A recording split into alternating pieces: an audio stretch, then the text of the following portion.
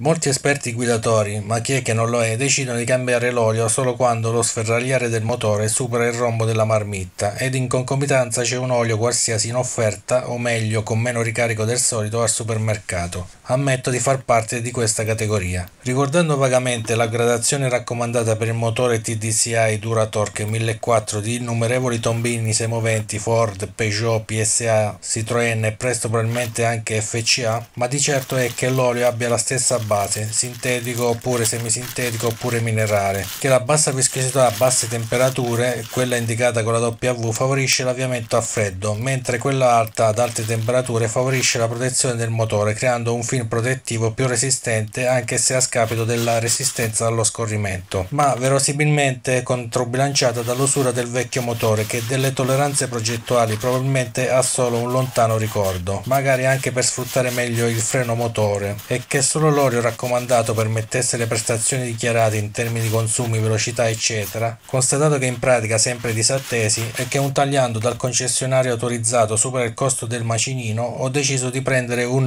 5W40 Total essendo in promozione invece del raccomandato 5W30 Ford. Dopo la sofferta decisione, rispolverata la fidata pompa aspira olio da inserire nel condotto dell'asticella per la verifica del livello, estratti circa 3 litri di olio rimpiazzati da altrettanti del nuovo e già che c'ero dato una pulita approssimativa al filtro dell'aria, ho provveduto a fare un test sulle tortuose strade del Basso Molise, dove l'uomo del soccorso stradale non mi troverà mai, quindi speriamo che le raccomandazioni Ford servano solo per smerciare il loro olio. Declino ogni responsabilità per eventuali danni a persone, animali e cose eventualmente occorsi a chi volesse imitare la procedura illustrata nel video che ha scopo di puro intrattenimento. Aspetto i vostri commenti, i mi piace e le iscrizioni al canale. A presto. Grazie per la visione. Ciao.